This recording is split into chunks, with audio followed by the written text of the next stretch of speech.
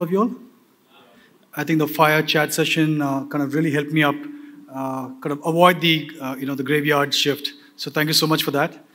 I'm here to talk about a very important topic, but as I stand here to talk, I think fascinating to sit there and listen to some of these distinguished speakers. So thank you so much for that, and thanks ED team for giving me the opportunity here.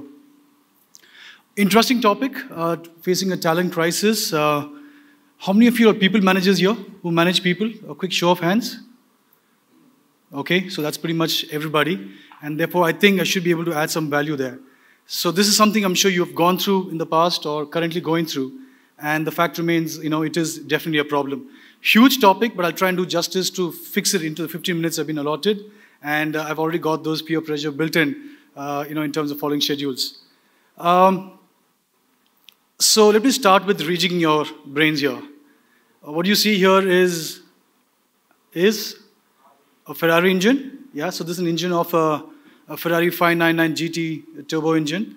It weighs about 80 odd kgs, but packs in a power of 6,000 cc's.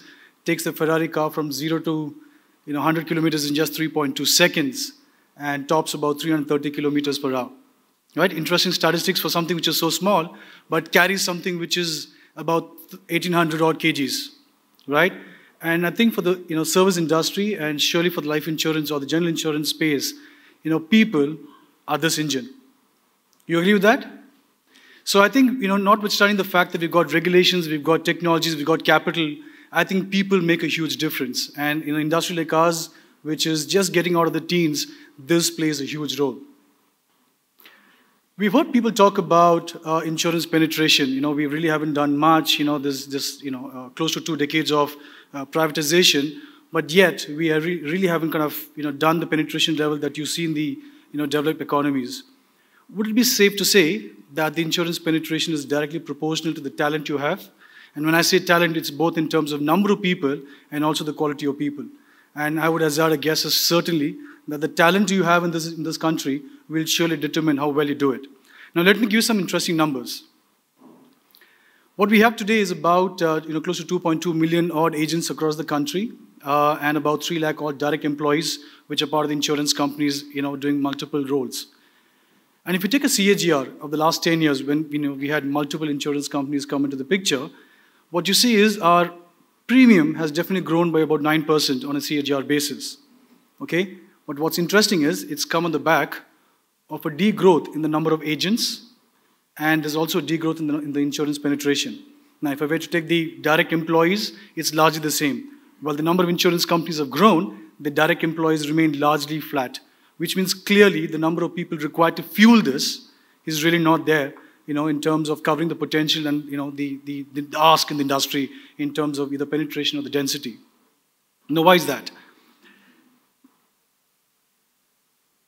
So if you look at most of the industries, and most of you would relate that in the last 10 or 15 years that you've been a part of the insurance company, the age of your employees have gone down, right? And in the early session, we spoke about how do we look at insurance plans for the millennials. So clearly, we are in the era of millennials, whether you like it or not, be it from the customer side or even from the employee side. So going forward, as we get the insurance industry get into its, into adulthood, as Vishy mentioned, I think what's going to fuel this industry is going to be the millennials. I want to stop by and give you a very interesting perspective about this generation, right? So I'm not talking about the first generation, which is called the silent generations, which is the people from the less than 45 born era.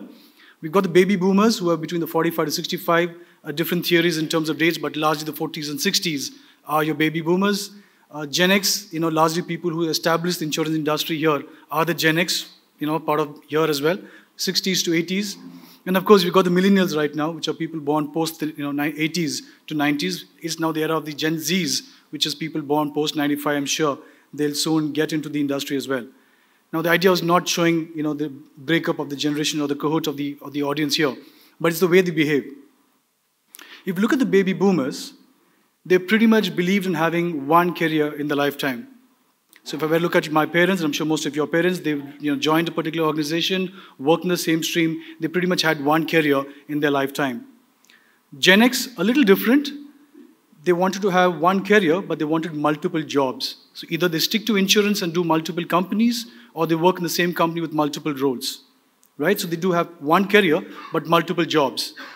But what we're dealing with now, and that's going to be the talent for us, going forward, is the millennials, where they believe in having multiple careers, multiple jobs, right? And therefore, that gives you a different predicament in terms of what you need to be managing. Here's interesting. What's the challenges when you work with millennials? So we as an insurance company, we've grown about 10 times in our manpower in the last about 5 odd years, right? So obviously the chunk of the people that's coming into the organization to fuel our growth are the millennials. And some of the challenges we foresee, and we're kind of facing rather, are this. I think we just spoke about in the session earlier, that the industry doesn't seem to have a very positive outlook image. And I think someone said, I don't talk about very flashy when I join a insurance company. One of the surveys said, insurance industry is not sexy enough, if I can use that word. But that's what the millennials say. 80% of millennials don't believe that they can see insurance as a career path, right? Sad but true. And of course, there's low level of interest in the insurance industry. So because when you look at people, talent, they've got multiple options in terms of where they can actually build a career. And of course, people don't want to stick for long. They don't look at stability in the jobs. 12 to 18 months is what they are, they're happy with in terms of looking at the job and then quickly moving on to a different job. So that's the challenge we face. And to understand this further, I think it's important to understand what is it that drives the millennials. So a very interesting study done by Deloitte in 2019, the Millennial Survey, spoke about this. What are the top 5 aspirations for a millennial? Number 1 is not stability in job, etc. The number 1 is to experience life, is to travel around the world, right? That's the number 1 priority. And of course, you have things like, I need money, I need to kind of have stability. So number 4 is very important when you look at it, that they want to contribute to the economy, they want to contribute to the society they're part of. Very interesting. So I want to do stuff for myself, but I also want to contribute. Very interesting, perspective that they have. I don't know how many of you have heard of the gig economy, but essentially a gig economy is one where people would want to work part-time, would want to work on a short-term basis, on a contractual basis, very prevalent in the software industry, that I take a project and move on to the different in companies. Now, gig economy seems to be a very interesting proposition for the millennial, where 84% believe I can work there, I would love to work there. And the reason for that is, I want to work at the time that I want to work. Right? Of course, it gives me money, but it gives me a lot of flexibility, and I want to do stuff that, that ideally a normal 8 to 5, 8 to 6 job wouldn't, which means they would want to balance out work-life very, very well. So that's the beast we're talking about. That's the nature of the beast we're dealing with as well. So if you look at the talent market, quickly running into, what are the 4 segments which really determine our talent market today? One is the feeder system that we have, which is from where I get my resources or get my talent. Then they move on to the market, which is where they work, the work environment. And the last 2 is, of course, people related, which is the managers and the individual per se, right? I'll touch upon the top 2, which is the feeder market and the feeder system and the work environment. Now, that's what it is. Now, if you look at the feeder system, for someone to look at having insurance as a career, and like you saw earlier, they don't believe it so. The reason for that is when you come into an education system, they do not see this as a career option. Now, if I take engineers, if I take software, if I take architecture, if I take medicals, there's a clear stream that I study this, I can look at this as a career option. I don't have it here. And we're talking about industry which is pretty much going to take care of your entire economy in some fashion or size.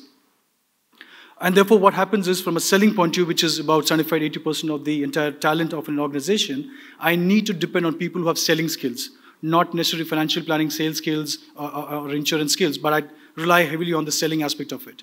If you look at the work environment, high demand in terms of ensuring results, and therefore monetary-driven. It's really, really, dependent on what I can offer to the person in terms of incentives and rewards, and that becomes the economy. I think sometime back, Mr. Anthony spoke about the fact that we don't spend enough in terms of training. Very, very true fact that, there's limited patience that many of the organizations have shown in terms of training their individual to see this as a career option. Needless to say, there's attrition and there's pressures, and then therefore people move on. So what can an organization, or what can you guys possibly do? I would simply recommend something called the TRP model.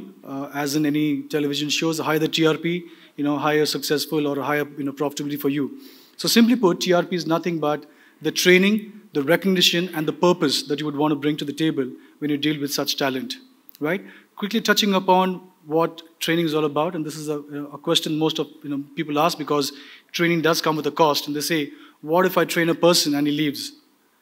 Well, the question to ask is, what if I don't train and they stay back? Yeah? So when I look at training, I think, essentially you need to look at, 3, 4 aspects to it. One is definitely in terms of the number of man days or man hours you'd want to spend with the person there. 2, on a regular basis, look at what is the impact of the return of investment that your training session has done with the person. And of course, the content, is it specified? Is it personalized to the individual there? Is it need-based training content? And last but not least, I think using technology. I think today most of the training that we can look at doing is through gamification. If your millennial spends about 4 to 5 hours on a day on a smartphone, I'm sure you can use the same smartphone to ensure and some amount of education can be imparted through. So some ways of looking at how training can be used, but this is an absolutely critical mode for us to drive. They say recognition the greatest motivator. Let's figure out why. So if you look at recognition, I think a lot of studies have shown, I'm not going to run through this for want of time, a lot of studies have shown when you speak to employees, what matters is appreciation. And the moment a person feels appreciated, he feels belonging to that organization, he feels trusted. If he feels trusted, needless to say, he's going to commit his time and effort into the organization, and he's going to be a valuable resource and could possibly stick longer. Okay, so what do you do with recognition? I think simply it has to be multidimensional, it's got to be timely, and it's got to be regular. Right, so there were organizations which says, if you've done a good job in the month of April, don't worry, I'll recognize you by the end of the year. I'm sorry, I don't think people are patient to wait for the end of the year. They need instant gratification. And I think recognition comes cheap. You can always find your means and means of getting recognition out there. The other interesting study which says that I need to be recognized not only for my results, but also my efforts. And a lot of companies don't do that. So I think if you start recognizing the efforts of what people have done, they feel appreciated and they tend to fall into the right track as well. So that's the importance of recognition there. Purpose. I think a very aptly put saying purpose will actually unlock access to talent. It reminds me of the story of John F. Kennedy walking into NASA. And he looks up at a janitor who's kind of sweeping the floor. And he asks him, what are you doing? And the janitor just holds the broom and says, sir, I'm working towards putting a man on the moon. Right? So that's purpose. So he knows, whatever bit I'm doing, there's a larger cause, the larger purpose that he's, handling with. I think that's what, people are looking at here, particularly with millennials. And one of the study by EY shows that they're 3 times more likely to work in an organization with a strong purpose than a company which is profit-driven. Right? And I think I can just stop here and say, when people are dealing with life insurance or health insurance, general insurance, like Tapan showed a little earlier, I don't think there can be a better, larger purpose than what we guys are doing. Our moment of truth is pretty much every 30 seconds. Is that what I was told earlier? Every 30 seconds is a moment of truth, and there can't be a larger purpose that we can actually drive new talents into this industry. Skip this with one of data. So essentially, just to summarize in terms of what we can do, I think there are 5 specific areas. One is to definitely build a lot of flexibility into the organization. I think that's critical. This is the need of the hour. People want to look at something beyond work as well, not just working at the time that you say, but whenever they want to work. 2, counseling. Pretty young generations, impatient or whatever you'd want to call it, but the fact remains that they need support, and this is not just professional counseling. They would need counseling on the personal front, on the education front, maybe in terms of passions and hobbies that they want to drive. So counseling becomes another critical area that every organization would possibly need to invest in. What are you doing in terms of creating a work experience? And I think, I would simply put that your organization should reflect the society at large or the customer base that you're dealing with. So it should be a reflection of it and therefore create an experience. The last 2 things that an organization can do, very, very important ones. One is to build a brand. I think, will the person working for the organization carry that badge with a lot of pride and say, belong to this organization? And is the company doing enough to build in that particular brand for the company for the employees to feel good about it? Right? Word of mouth, is very important. Will your employee refer one of his friends or families into this organization? If he does so, then I think you've done a good job in terms of building an image. And that's important for these people. And the last is, of course, in terms of embracing technology. You can't get away with it. We spoke about AIs and MLs of the world, but you've got to embrace technology. What was done in the 80s and 90s will not work right now. And for me, I simply put it, technology should basically empower you, enable you, and motivate the person out there. My last slide, and hopefully I'm sticking to my schedule here, is in terms of what the future looks like. Okay, and the future looks like a beautiful blend of talent and machine, or man and technology. And an interesting study done by BCG spoke about what are the 3 competitive advantage any organization can have. Okay, one is the privilege zone, which is an area that you can do better than others can't, right? And for which you definitely need a lot of talented workforce, and supporting them will be technology. 2, how good are you learning and improvising those aspects, so which is exploration and exploitation of what you've done. Again, you need the people to do that for you, and what systems can help you in doing that. And last, in terms of flexibility, the game changes every minute, and how flexible, how agile are you to ensure that you're still in the game makes a difference, for which you need people to support you and strong systems in the back end, be it AI, be it machine learning, to make that happen for you.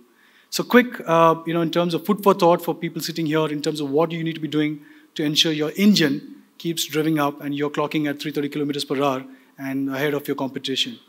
With that, ladies and gentlemen, thank you so much. It's been a wonderful talking to you, and you've been a very patient audience. Thank you once again, ET Edge, and have a fantastic evening, and God bless. Thank you.